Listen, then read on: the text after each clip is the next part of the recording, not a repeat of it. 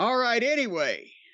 So on Friday, March the 24th, they decided again, as they do every week, to present SmackDown, and we were there to cover it, Brian.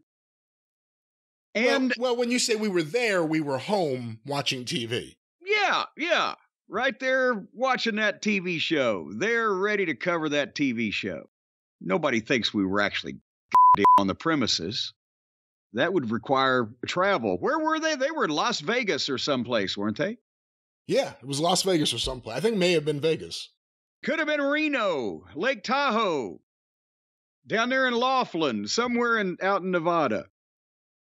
Anyway, the opening match, and again, it doesn't surprise me that Cody couldn't fit in the environment that he was previously in, because everything that we rant and rave about, it was summarized on how to not do those egregiously dumb things happen in the first 30 minutes of this program. With Cody's match from the Imperium, old Kaiser Wilhelm, and he had his partner Marcel Marceau in his corner. But this is a string now. Every time that Cody has wrestled, he knows how to pick his opponents.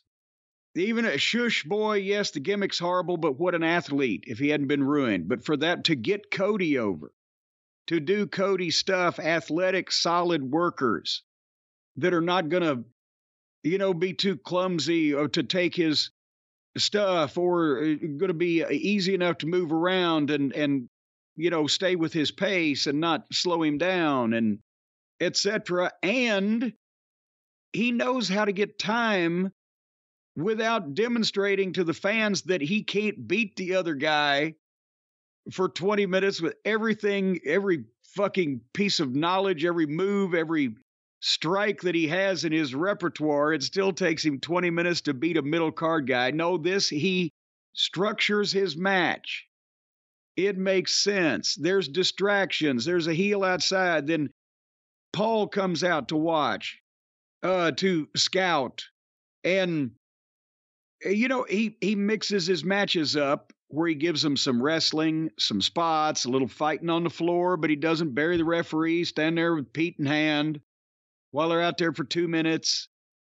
He takes them up and down. He sells for the fucking guy in reasonable fashion, but stays alive at the same time. As he's starting a little comeback because they're going long, Solo is out, which is a distraction. And old Kaiser's chop block clip to Cody's leg from behind was not exactly the fucking glory days of Ric Flair. I don't know if he's afraid he'd fucking break him like a toothpick or what, but he was very careful. Do something else if you can't do that. But then they go through another break and they come back. Cody makes a big comeback, finally hits the Cody cutter, and his finish, the crossroads that he had tried to get into twice before, but had been foiled before he did it. So the guy never actually kicked out of it. But third time he tries it, he hits it. Boom, 1, 2, 3. He won decisively, and there were reasons that it took him 15 minutes to beat this guy. But at the same time, he gets over, and it gives them their programming. And it was a good match that you could enjoy and understand what the fuck was going on. Everything that we rant and rave about on the other channel with their main event guys going 20 minutes with fucking Action Andretti or whatever out of the blue, but that it takes them sledgehammers and roofing nails and goddamn, anthrax and everything else to beat somebody you might never see again. Do you understand what I'm saying, Brian Last? I understand what you're saying. I didn't think I was the problem. The people. Do the people. These people? Any people. Any people.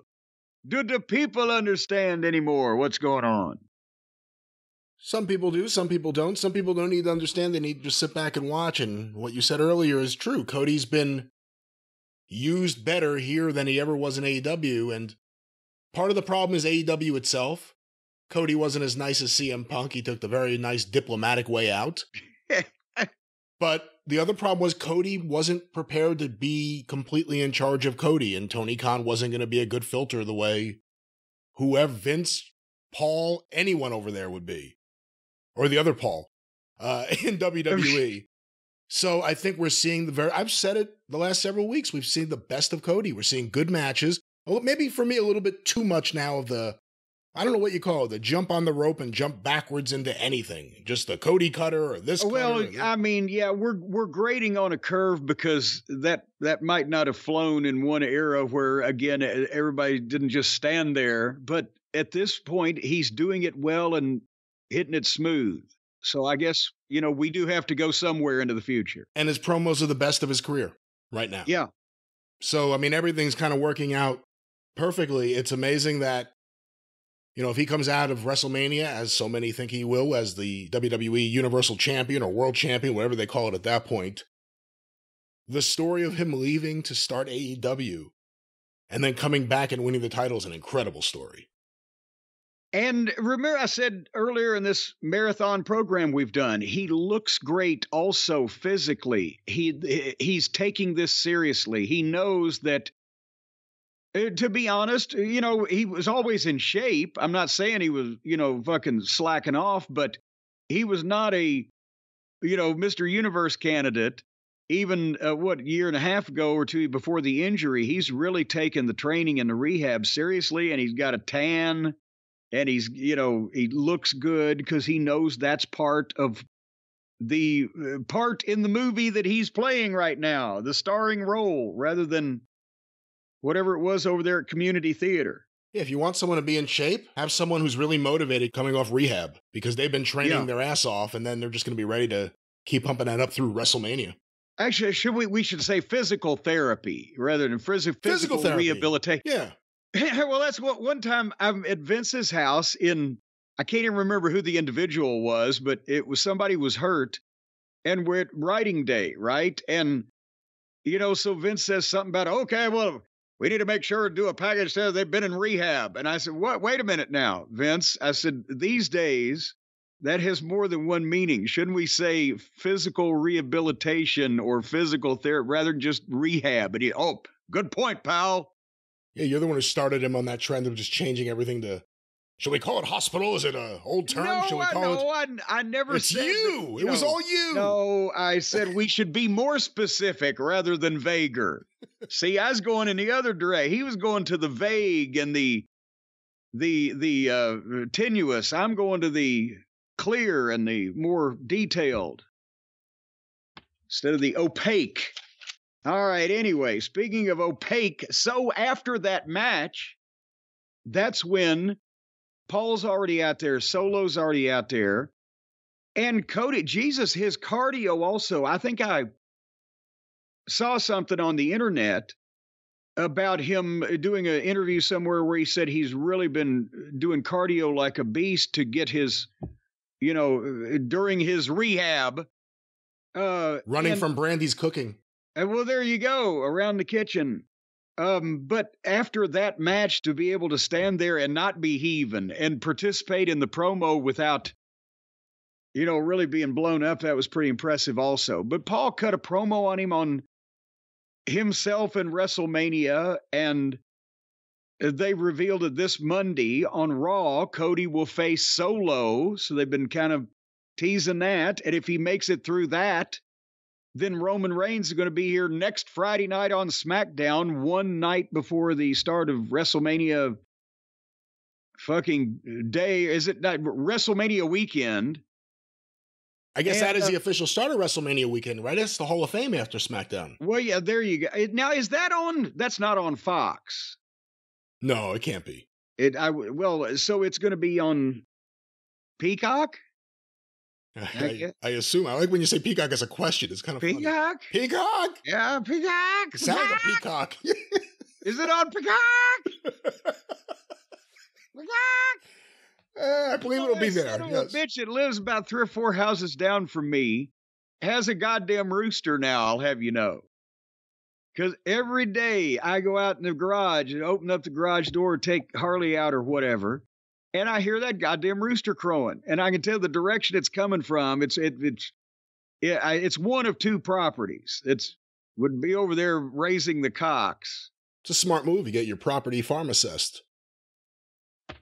He doesn't need a pharmacist. He's got a rooster. Farm assess. Save on your taxes.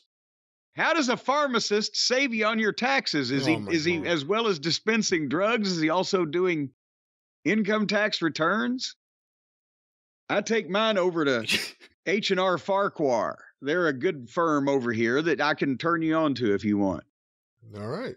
Anyway, so Cody responded to Paul Heyman. He said, no. Oh. And Paul said, "You're lucky you never did this around Vince. That would have been it. We've never had a peacock." So anyway, Cody responded to Paulie and fired up and got the people behind him and told Paul off.